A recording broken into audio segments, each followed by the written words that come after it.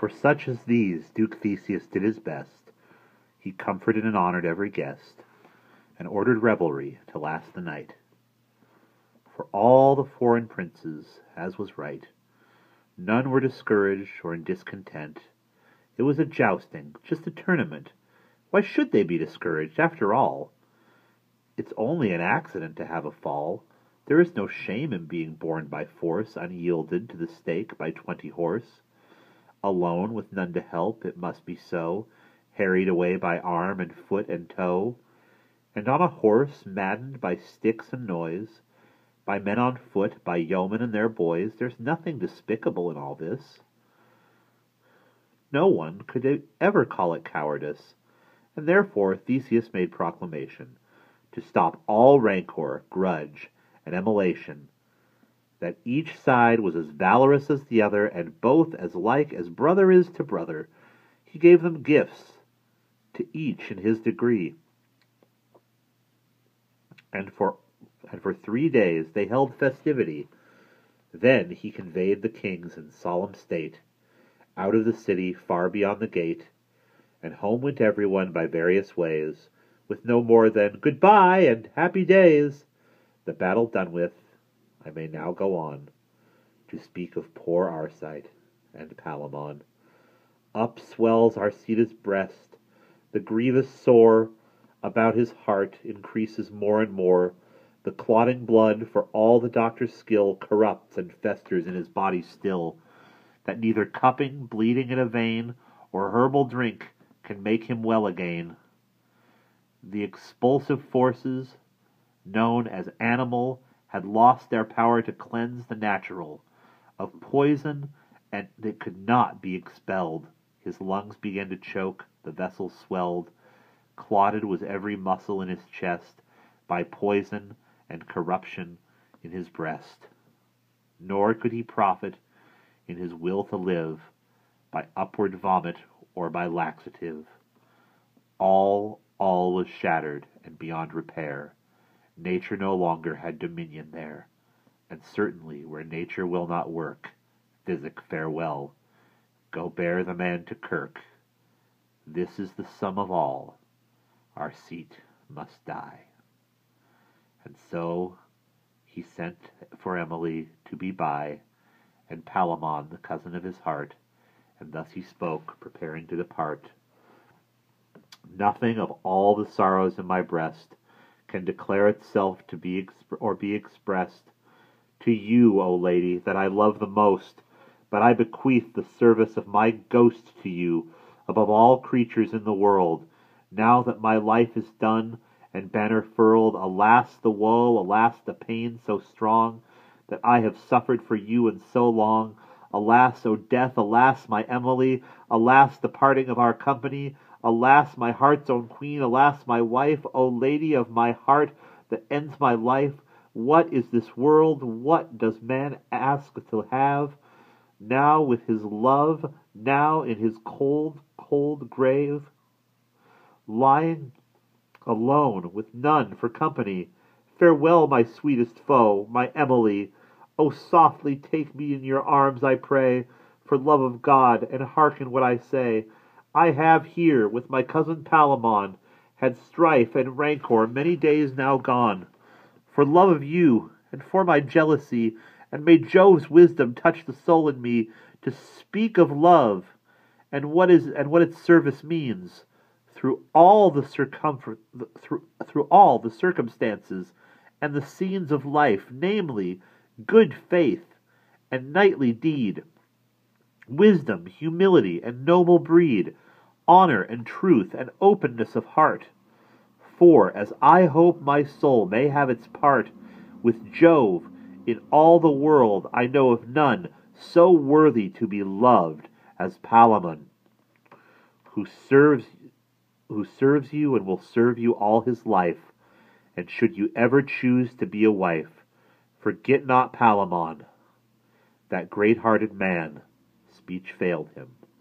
The cold of death began, its upward creeping from his feet to numb the breast, and he was slowly overcome, and further still, as from his arms there went the vital power, all was lost and spent, only the intellect and nothing more, that dwelt within his heart, so sick and sore, began to falter when the heartfelt death dusked his 2 eyes at last and failed his breath, and yet he gazed at her while he could see, and his last word was, "Mercy, Emily." His spirit changed its house and went away, where I came never, where I cannot stay, and so am silent. I am no divine. Souls are not mentioned in this tale of mine. I offer no opinion, I can tell you nothing. Though some have written where they dwell, our seat is cold, Mars guides him on his way. Something of Emily I have to say. Palamon howls, and Emily is shrieking, and Theseus leads away his sister seeking to bear her from the corpse. She faints away. Why tarry on her tears or spend the day, telling you how she wept both eve and morrow? For in these cases women feel such sorrow when it befalls their husbands to be taken, the greater part seem utterly forsaken, and fall into a sickness so extreme that many of them perish, it would seem. Infinite were the sorrows and the tears of older folk and those of tender years throughout the town. All for this Theban's death, wept man and boy, and sure a wilder breath of lamentation never had been heard since Hector, freshly slaughtered, was interred in Troy. Alas, to see the mourning there, the scabbled faces, the disheveled hair. "Must you have died?" a woman wailed. "For see, had you not gold enough for Emily?" No one could lighten Theseus of his care, except his father, old Aegeus there, who knew the transmutations of the world, and he had seen its changes as it whirled, bliss upon sorrow, sorrow upon bliss, and gave his son instruction upon this.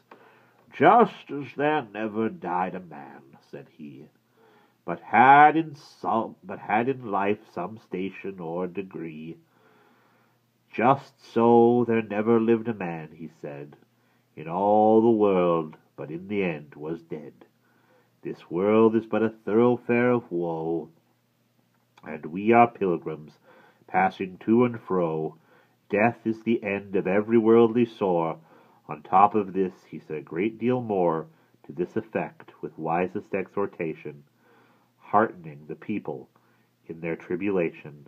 In time the thoughts of Theseus were astir, to find a site and build a sepulchre for good Arcite, and how it best might be ordained to fit his honor and degree.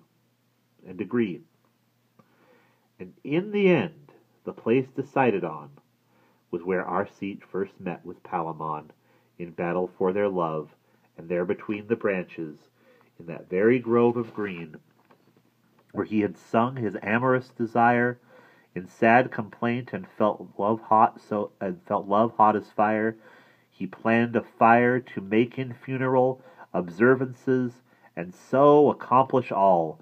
So he commanded them to hack and fell the ancient oak trees, and lay them well in rows and bundles faggoted to burn. Forth ride his officers, and soon return on swiftest foot with his commandments done. And after this Theseus appointed one to fetch a bier, and had it fitly clad in cloth of gold, the finest that he had. And in the self-same cloth he clad Arcite, and on his hands white gauntlets, as was meet, he placed, and on his head a laurel crown, and in his hand the sword of his renown, and laid him bare his face upon the bier. He laid him bare his face upon the bier, and wept upon him. Pity was to hear.